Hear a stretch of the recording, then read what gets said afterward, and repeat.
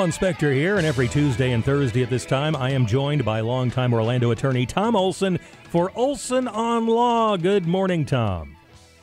Good morning, Alan and crew and WFLA listeners. And our topic this morning, we're picking up kind of on something we were discussing recently involving wills and trusts. So our big question, Tom, what is the difference between a will and a trust?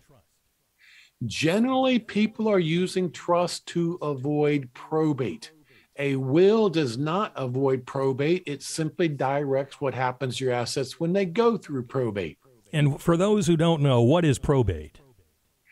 Probate is a legal process to get assets out of the decedent's name and into the name of the beneficiaries. It's about a 4-month process.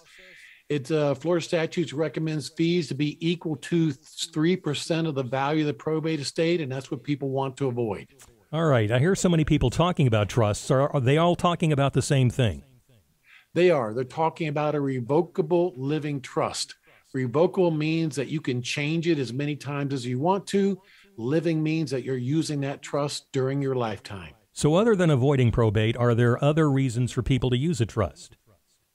Yeah, if you're including, you've got young kids, if you're including your grandchildren in your estate plan, if you've got spendthrift children that you want their share of your estate doled out to them over a number of years, those are all good reasons to use a revocable living trust.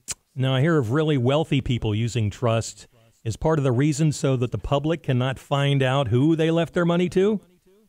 That's right. A will is part of the public record. Anybody has a right to look at it. As far as a living trust is concerned, the only people that can see it are the beneficiaries of that trust. All right. If you have legal questions about this or anything else, Tom will be more than happy to answer them on the Olson on Law show that is heard Saturdays at 10 a.m. on our sister station, 96.9 The Game.